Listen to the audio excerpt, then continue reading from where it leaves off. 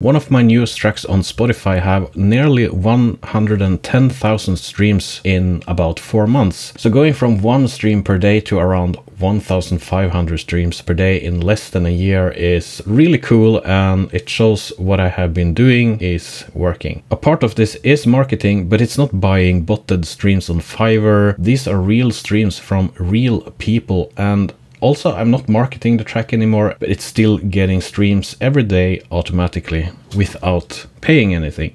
And those streams are mostly from Spotify's own algorithmic playlists and discovery mode, and that's the ones you usually want to get on. I want to lay out in bullet form what the process looked like for me and how this track is getting where it is today.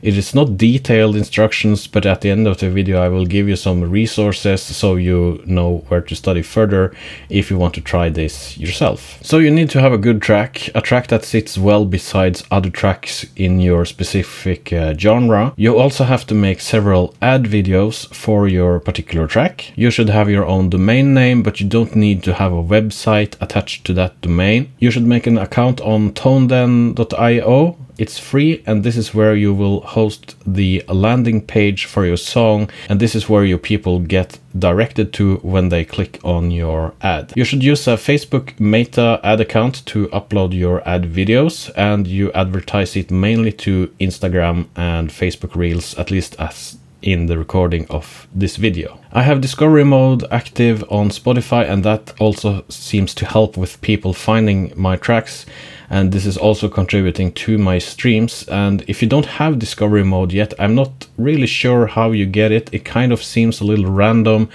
but I have heard that you need to release the music through DistroKid to get this feature. However, discovery mode is not really that important, I think, but it's nice to have. I have an affiliate link to DistroKid below, and signing up with that will support this channel. So advertising, really? Should you really advertise your music? Shouldn't you just focus on making as good tracks as possible, upload them to Spotify and wait and see? Because someone once said to you, if your music is good enough, it's going to happen. Someone will ultimately find your track and you will get a bazillion streams, right? Well, I used to believe that as well. Did you know that over 100,000 tracks are uploaded to Spotify every day? That's every day. How do you think people are going to find your music? They don't know about you, unless you are some known established artist already. So you need to get your music in front of people that might be interested in it. And one way of doing that, of course, is advertising. It's not the only way, but this is the way I have tried it. Now there's a lot of different ways to advertise your music. Myself, I have tried using SubmitHub, getting rejected all the time. I have tried playlist submissions using Fiverr, and that may give you a sudden boost in your streams, and it looks really good in your statistics. But how do you know that those streams are real people and not computers, bots? You don't, and they are probably bots. And you also risk losing your Spotify account actually if you use some of these kind of shady methods. When that period is over, your streams are back to zero, you have nothing left really. This doesn't happen if you use Facebook ads, because you are getting real people that hopefully stick around on your profile. So I have used the advice of the YouTuber Andrew Southworth, and check him out if you want to do this yourself. Tom Dupree is also really good, and both have instruction videos regarding this, and both have a lot of videos on their channels going into how, in the technicalities and in the details, how you make ads, how you set it up in Facebook, and everything regarding that. So back to the bullet points. Having a good track, what does that mean? A good track is subjective, but you need to have your mixing and production process at least near 85 or 95% of the professionally produced tracks out there. Search for your specific genre in Spotify and listen how the top tracks sounds like, and you should try to aim for the quality in those playlists as best as you can. I have advertised other tracks in my portfolio. This is not the first one, and they haven't done as good as the track as I am talking about today. So it can be several reasons for that. It can be ad quality, it can be timing, maybe targeting the wrong audience, but ultimately I think that it's the track's quality is what you're makes your ad work or not. And if the track is doing poorly, you still get some real followers, you get some saves, you get some real playlist ads. And over time, that's important as well. Not only a lot of streams. So it's not entirely wasted money if your ad is doing poorly, in my opinion. Maybe depending on how much you use, of course. I mean, using money on Submit Hub and getting rejected, that's just money wasted. It's gone. In my opinion, playlist purchasing from Fiverr and in general is also a waste of money. You should make several ads for your track, and for deep structures I think it's about 5 different ads. The graphic in the ads are the same, so this is a vertical video I have made in just a DaVinci Resolve, or you can do it in any video editing application. It's a vertical video, so it fits on mobile devices because we are only mostly advertising for mobile devices. I'm using the Spotify logo and the cover of the song in the ad. I have selected the different 15 to 20 second parts of the track I might feel that people could be interested in it, and ultimately it's up to Facebook to test these different ads to see how they perform, and that of course costs money, and in the end the algorithm on Facebook will select the best performing ad. That is why it's good to make the ads using, for example, the intro, the bridge,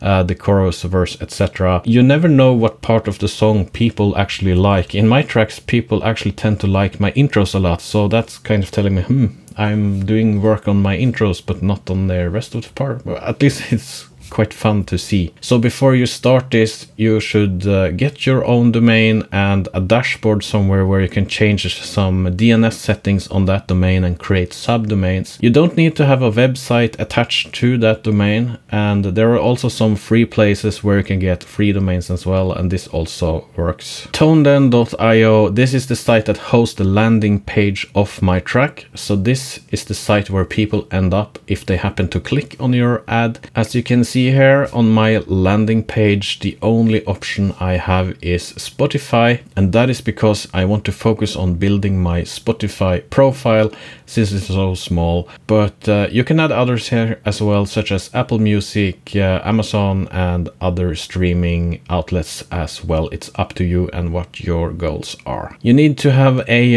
Facebook Meta account, preferably a business account where I run the ads, but I started out from a regular Facebook account that works as well, so you can just get going, but I upgraded it to a business account later on, and that worked just fine. You should follow people that have done this. You should not really follow me because I'm not really explaining how you do. I am just showing the results. So I try to follow the advice from Andrew Southworth when it comes to advertising, so you can go and check him out. The link is in the description below. If you want to get more in-depth information on how you do this yourself, he has a lot of free videos on his channel laying out the process. So checking out for more in-depth information on how to actually do this. I have not paid anything to get this information. It's free out there. He has a course where he goes into even more details, but I have managed to do this with just watching his free content and understanding what he does. And if you go and buy his course, you can tell him that you came from me. So let's talk about money. I uploaded my first album with 25 tracks in 2017, and basically nothing happens. My mom streams my track and I'm grateful for that, and my dad. But other than that, well, probably nothing. Maybe a few friends. Same with 18, 19 and 2021. Albums are uploaded, a collection of songs, and nothing really happens. I get maybe a few streams here and there, nothing to talk about. Probably an anomaly, you know, just nothing happens. And I have always known that you should invest in yourself, and the problem is I just don't know how to get the most out of the money I have, because you don't want to lose your money, right? You don't want to do a bad investment. But the thing is, you have to try different things and see how they work and learn what works for you. And in that process, you are going to lose a little money, but now I see it more like an investment. I can't count how many times I have done bad deals on car purchases, buying and selling computers, losing money on that in the transactions, parts, gear, music gear, investing in crypto and other stuff. losing probably worth of more than tens of thousands of dollars wasted, and yet spending a few $100s on an ad is so difficult. Why is that? When you gladly can max your credit card to buy a new Waldorf quantum synthesizer. I haven't done that, but I actually thought about it, but I'm not going to do that. I mean, that's $5,000 for a synth, and then you have a few $100s on an ad. I don't know. It's not that much. So how much have I spent on deep structures in total? In total, I have spent about $300 on advertising on Facebook on this particular track. It was in about 1 month or 2 months. I'm not spending anything more on that track today, and it's still getting streams. Since its release date, it's gotten almost 110,000 streams when I am recording this video, almost 50,000 listeners, and half of the people listening to this track are listening to more music I have made as well. And I have been added to 2,400 playlists, meaning people are having an intent to listen to the track more, and 3,000 saves, and this is since the track was released in March this year. If you look at the source of streams, most sources are from the Spotify algorithmic playlists like Radio, Discover Weekly, Release Radar, and then later below you can see a few personal playlists. The track has given me more followers as well, which is really nice, since when you release a new track, your followers will get it in their release radar. So the next track I release will get pinged to the people that like this track. So you kind of see, you don't have to win them back again using ads. You have them in your Spotify profile, at least those who are following you. Not everyone do that, but as a percentage actually do. So your previous ad have already gotten people into your Spotify account, and that will benefit when you release music, keep releasing music every 6th week, for example, releasing singles. So this is why I see this like an investment. My Spotify profile is like an investment portfolio. I'm not about getting as much streams as possible in the first week. I mean, while it's nice to see the statistics and see like you have so many streams streaming right now, the most important thing for me is the long-term growth of my Spotify profile. And my bad performing tracks, I mean, they still get listeners, saves and streams. So let's say you have used $100 or $200 on SubmitHub, not really going anywhere, but you have used the same amount or a little more on Facebook ads. Yeah, your ad may have perhaps performed poorly, but you still have gotten some saves, followers, and something in return for your money. And long term, this may be worth more.